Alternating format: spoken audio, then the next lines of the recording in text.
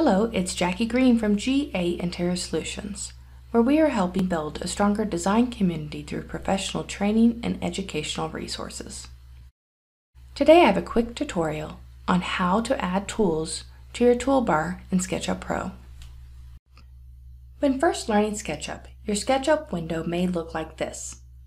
You have the menu items at the top with the graphic icons of different tools. To the right, you have the default tray. Conveniently, SketchUp allows you to customize the graphic toolbar with various tools. In this short video, you will learn how to add tools to your SketchUp Pro toolbar, as well as how to move the tools around. Once you customize your bar, moving forward, the bar will be set to your selected tools. Each model you open or start, the toolbar should remain the same. This saves you time from having to customize each time you open a new project, as well as helps you become quicker at finding and using various SketchUp tools. You most likely want to add tools that you use often, such as views. There are two ways to add tools to the toolbar. My favorite way, and the quickest, is to hold my cursor over the gray area in the bar, right-click, and select the tool I want, such as views. From this list, I like to show views, section, and cameras.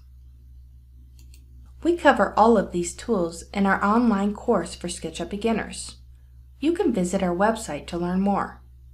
As I select each tool, a check appears next to them and now appears in the toolbar. I can move them around simply by left-clicking and holding the left button down as I move. I like to see everything in one row, but you can add a second row if you'd like, as well as being able to pull down the tool into your model space.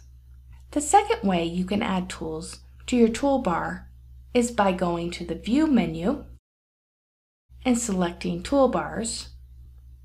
A pop-up appears and you can select the tools you want to add or remove. Also notice there are two tabs in this pop-up. The first are the tools that can be selected, which you have several options. The second tab is an option which gives you a bit more customization. Notice if I unclick the large icon, my toolbar icons get smaller. If I recheck it, they go back to the larger size. To get out of the screen, I can just select Close. This now concludes this video on adding tools to your SketchUp toolbar. Thank you for joining.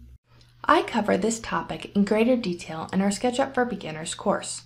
You can get a sneak peek of the course by visiting our website at gainteriorsolutions.com.